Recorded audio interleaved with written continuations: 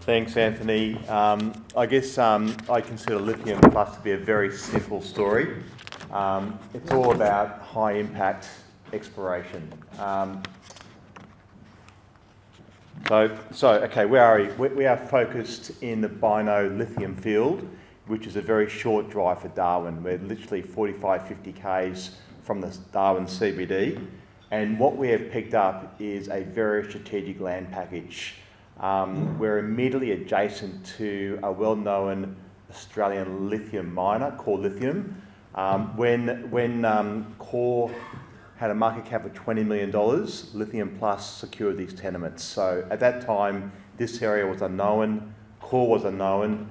We got some fantastic tenements in a very strategic lithium field, and we're now in the process of exploring them aggressively.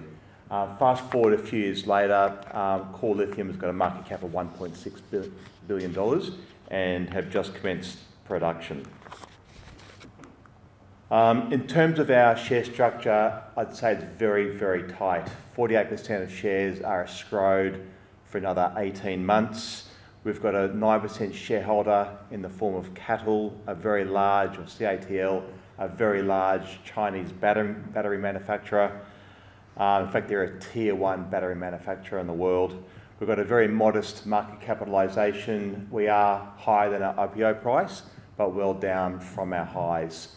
I think the reason for that in recent times is that where we operate in Darwin or near Darwin, there's currently the wet season, which has meant there's been no drilling for the last 2 to 3 months. That will change when the wet season ends in about a month from now, and we expect to have a very, very active drilling program for the balance of this calendar year. So, as I said, very close to Darwin. That brings with it a huge amount of infrastructure, obviously proximity to port, power and road. I mentioned that we surround Core Lithium. Yes, there is neurology here. Our projects are depicted in brown and red. Core's mining lease is depicted here in blue.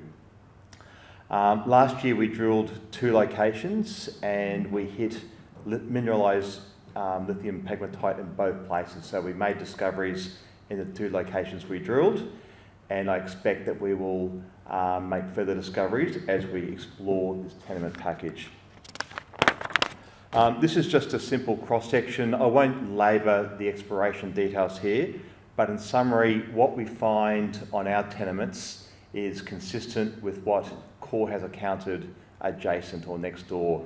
Essentially, it's thick, high-grade pegmatite. So some examples on our side here from our lay discovery: 43 metres at 1.4% lithium, another one 28 metres at 1.5. Essentially, the first 50 metres is weathered and not mineralised, but once you get below that, you get into mineralised lithium pegmatites. So it's extremely exciting. These systems are open at depth, and what we're seeing here is a series of repetitions. This is a plan view of the lay discovery. Essentially, what we'll do once we can get back onto the ground at the end of April, we'll drill this out into what I hope will be a maiden JORC resource. And I think what we'll also find, hopefully anyway, is a series of repetitions. So just on this map here, we've intercepted another mineralised dike 160 metres to the east. We've only just put 1 hole into that, but I hope that that will be a repeat of the one we've been focusing on for last year. So it's very, very exciting. There's going to be lots of news flow once we get back onto the ground. Now, I did mention Core Lithium, our neighbour. Just some background here. They've got a series of small deposits, 5 of them, which in aggregate total 18 million tonnes, grading 1.3%. They've done the hard work and cracked the geological code. Essentially, what we have here in the Bino lithium field is weathered, non-mineralised pegmatites at surface. Once you get below 50 metres through the weathered zone, you get into the mineralised zone, and that's what Core encountered on their side of the boundary, and exactly what we've encountered with the drilling we've done on our side of the boundary.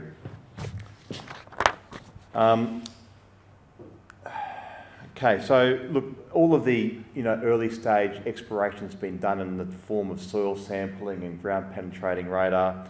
What that has meant is that when we do get on the ground at the end of April, is that we'll have a very active drilling campaign. So we're essentially planning at this stage to have 2 rigs operating continuously, 1 RC, 1 diamond, to really accelerate the exploration on these properties.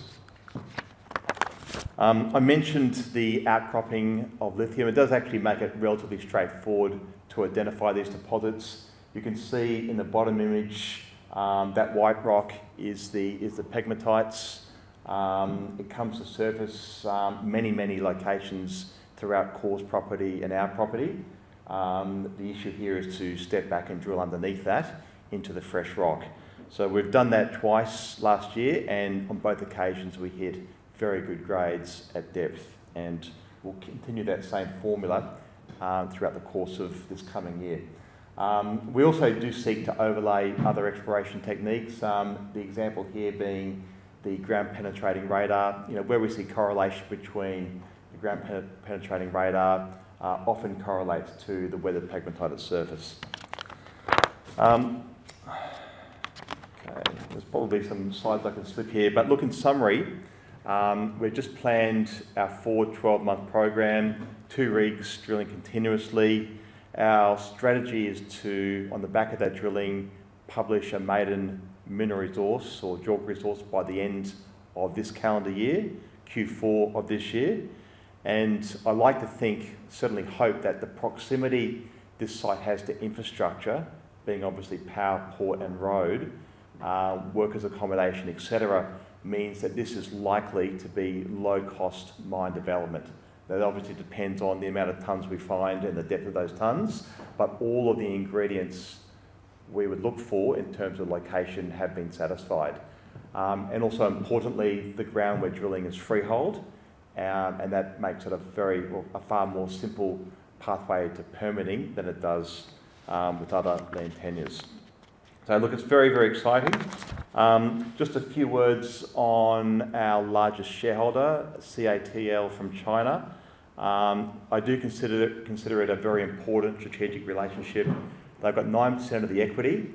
It's clear their motivation is to secure offtake. We've not given any arrangements away at this stage, but with other companies, they provided significant links of capital in return for offtake type arrangements. So we think they're a good partner. Our chairman has a close and long-standing relationship with their chairman, and I think that partnering with a tier 1 global leader, a company that's responsible for 1/3 of all batteries manufactured, is a great relationship for a small company like ours to leverage from.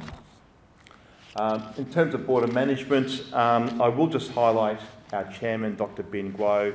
He's a geologist. I consider him to be one of the gurus of lithium globally. He's had a phenomenal track record over 10 years, dedicated his life really to minerals all around the world, and in particular lithium. So he's the founder, he's the largest shareholder, and really the brains behind the exploration program that we're putting in place. My background's commercial. I'm a former banker. The last 10 years or so I've been focused on a renewable energy business, Genix Power. These days I'm a non-executive director of that business.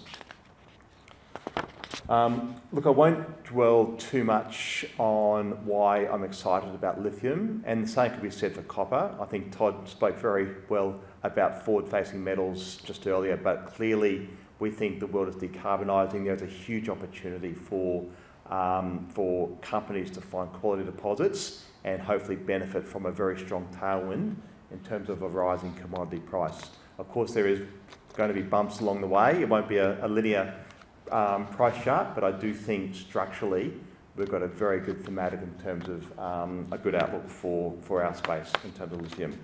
So look, in summary, I guess there's 6 things I'd encourage you to remember about Lithium Plus. Firstly, its location. I think that's key. We're 45 or 50 kilometres from a significant city with good infrastructure, including port. We've got fantastic geological prospectivity that's been proven by our neighbour, and everything we've done on our tenements has proven that our land package is consistent geologically with our neighbour. We're going to be super active drilling this year. Once the wet season lifts, we'll be on the ground. Drill results drive share prices in companies like ours, and we're going to have a lot of news, I think, come to the market through this year. Point number 4, strong relationship with the leading Tier 1 battery manufacturer sets the company well to commercialise any discovery, and I like to think we've got a proven board and management team that can execute on the strategy to deliver these tenements into mine production. So with that, thank you very much.